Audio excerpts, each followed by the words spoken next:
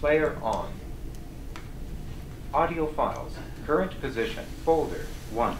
File 1. Time elapsed in file 1 second. Battery charge remaining greater than 6 hours. The following information is taken from tapes made in 1971, April the 10th, when the city of Houston took over the ambulance division by the fire department.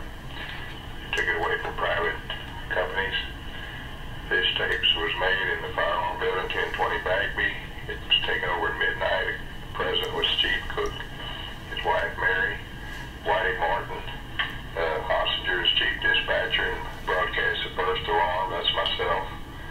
And we had Jerry Weekly as one of the dispatchers.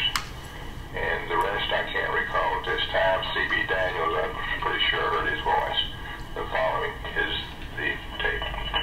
Okay, at this point, I was sitting at a double switchboard, and the guy had received the call from the next door neighbor. And I'm ready to get the dispatch it to these guys. So this is my voice now.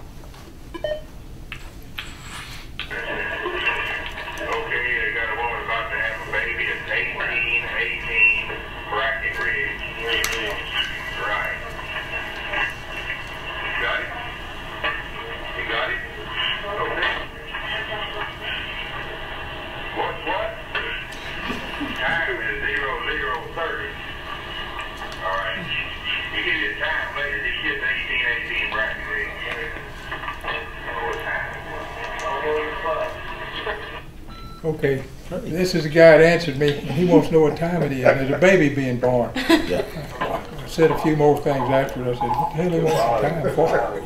Yeah, it was, Glenn took the call from me, and I was standing next to it, writing it down. He was saying it, and I was writing it.